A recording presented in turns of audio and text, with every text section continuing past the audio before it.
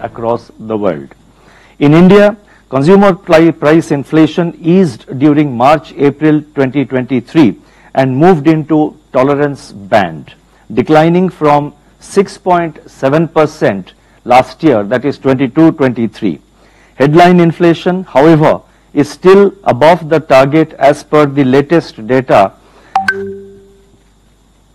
and is expected to remain so according to our projections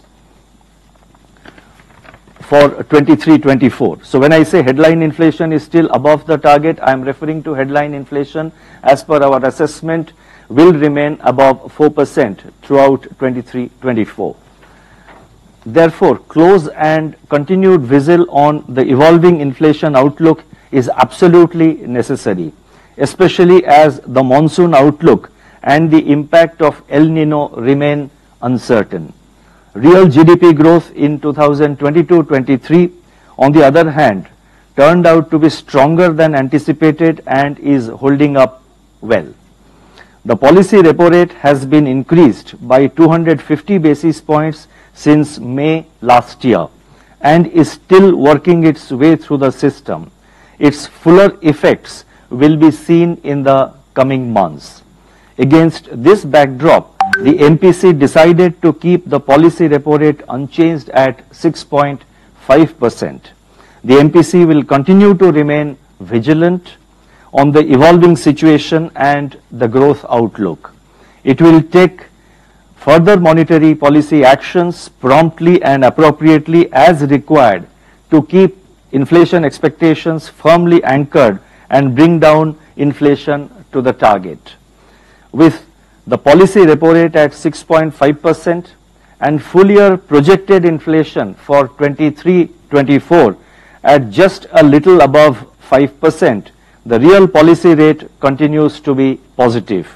The average system liquidity, however, is still in surplus mode and could increase as rupees 2,000 banknotes get deposited in the banks. Marginal standing facility and the bank rates, they stand at 6.75%.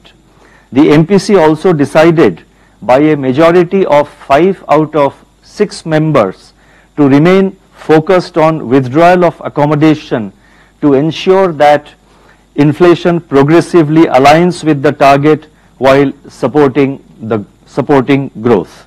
Let me now explain the MPC's rationale for these decisions on both policy rate as well as the stance. The MPC recognized that the pace of global economic activity is expected to decelerate in 2023, that's in the current year. And this is mainly because it is getting dragged down by elevated inflation, tight financial conditions and geopolitical tensions which are still continuing. The pace of monetary tightening has slowed in recent months, but uncertainty remains on its future trajectory as inflation continues to rule above targets across the world. And in the last few days, you would have noticed that 2 major central banks have, after adopting a pause for several months, they have gone for increasing the policy rates.